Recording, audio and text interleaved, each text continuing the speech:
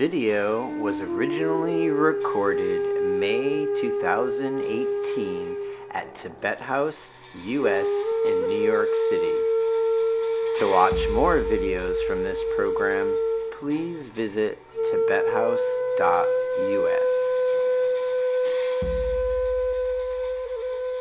Requested that we start with a little bit of meditation. So we'll do a little bit of Menla meditation, even though we're in New York and Tibet House. But we'll do a little Tibetan style one. Okay? And you have a lot of tanka still on the wall. So that's kind of nice, you know. But you may have your own icon image. Okay, so go into meditative mode. And take a few deep breaths. Not too deep. But take a couple of breaths. And relax. And then imagine that you're looking into your own face.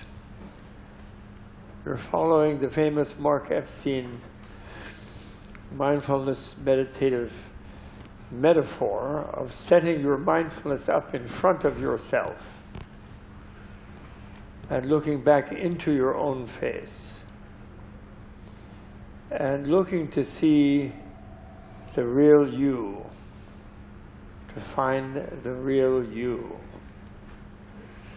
And not being sure really if it is the tip of your nose or the middle of your brain or your heart. Certainly it's not the mask of your face. And if you feel a little disoriented trying to do that, looking back into your body and self, body, mind, and self, then just be disoriented and let yourself melt a little bit into maybe acknowledging your uncertainty about who you really are. And then imagine that your melted state, the lump of whatever you are, is in your ideal environment. Top of a mountain, and a wonderful, safe, secluded clearing in a beautiful forest, sitting by a stream. I always like to be sitting on a grassy slope, going down to Lake Manasarovar, with Mount Kailash behind me in the north, and all kind of snow-peaked mountains in a circle beyond the lake, and some fluffy clouds in a blue sky.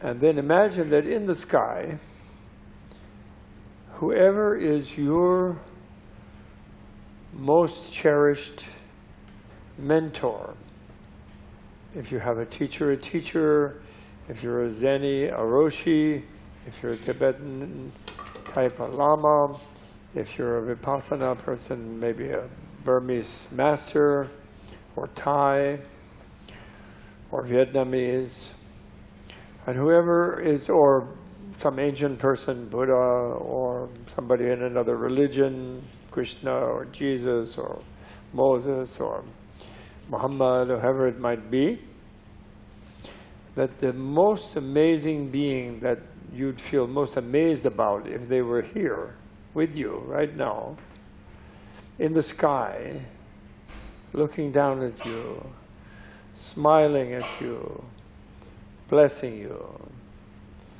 with sort of light cascading down from that person, or persons, if there's a number of such beings in your history or in your imagination. So that you feel like you would feel if this most esteemed person or persons was actually present. And then arise in that context with open self-definition discarding any self-evaluations like I can't meditate, I can't visualize, I'm this, I'm that, whatever, we're thinking about something else. And just temporarily feel you're in the ideal refuge situation, with your mind totally open to what you might come to understand, with what you might come to feel, with how positive you might imagine the world around you. Just bathe in such a setting. And if you can also add to it a feeling of all beings being around you, and whatever gracious feeling you may have by imagining this protector beings above you, you want to share with all the beings around you, like a metta thing. May you feel protected, and may you feel grace, and may you feel blessed, and may you feel buoyed up by positive setting.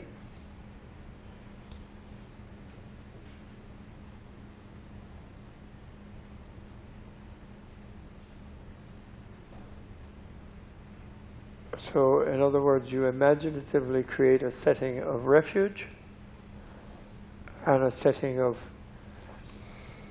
sharing refuge. So you're both receiving and giving.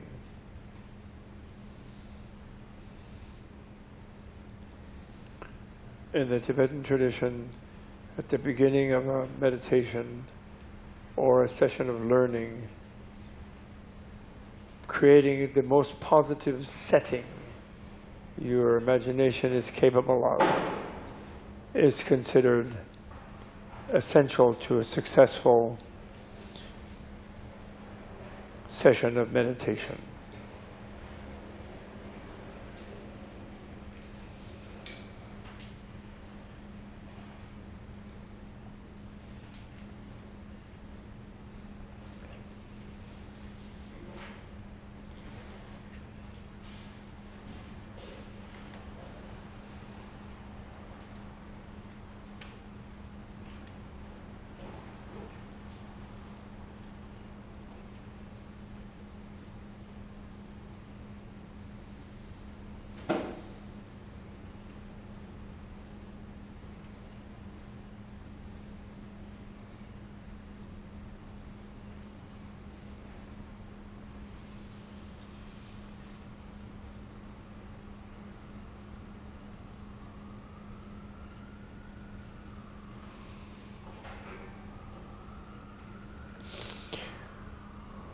Once you feel in such a positive setting, then you can forget about the setting and turn your mind to counting your breath 1 to 10, like a mindfulness thing, or whatever it is you may be working on in your own practice,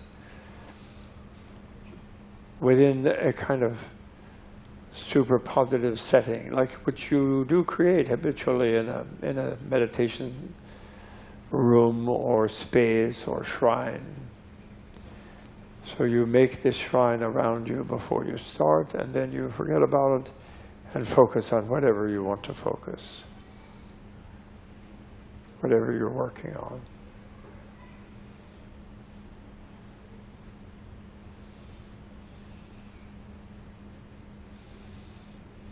In my own case, I like to meditate on the preciousness of the human embodiment, endowed with intelligence and opportunity, and with compassion and friends and companions and loved ones and loving ones, and how such a wonderful evolutionary opportunity.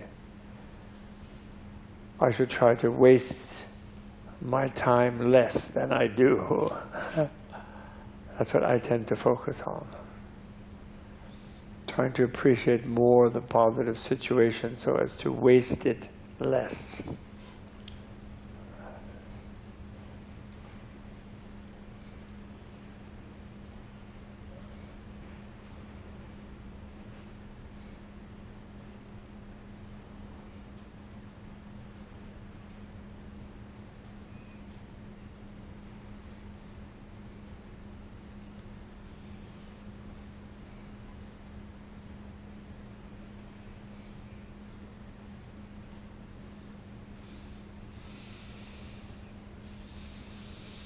Okay.